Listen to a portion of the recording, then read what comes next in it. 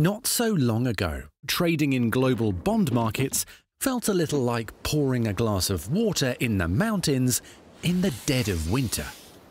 Since then, iBoxx indices have helped to thaw the illiquid marketplace by giving rise to a fixed income liquidity triangle of ETFs, CDS, and TRS. iBoxx indices were initially used by asset managers to benchmark portfolio performance and risk.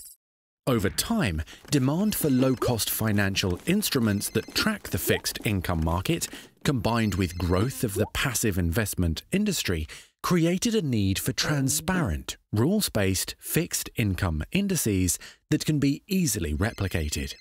Recognizing the difficulty and cost of building a portfolio to track an index that consists of thousands of bonds, many with limited trading volumes, Markit developed liquid fixed income indices. Because iBoxx indices were designed to be easily replicated, they've quickly become a primary tool of passive and even active investment managers.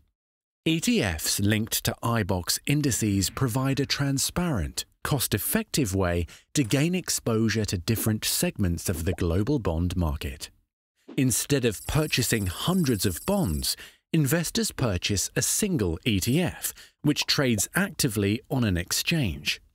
Market participants also needed a way to hedge their cash bond market exposure and place leveraged positions. Having experience in the derivative index space, Markit partnered with a number of investment banks to develop iBoxx standardized total return swaps.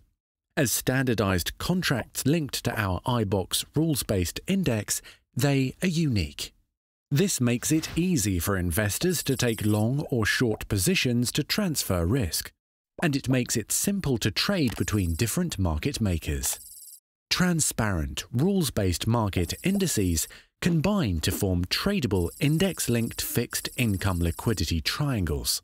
This allows investors to gain market exposure tailored to their needs at a lower cost.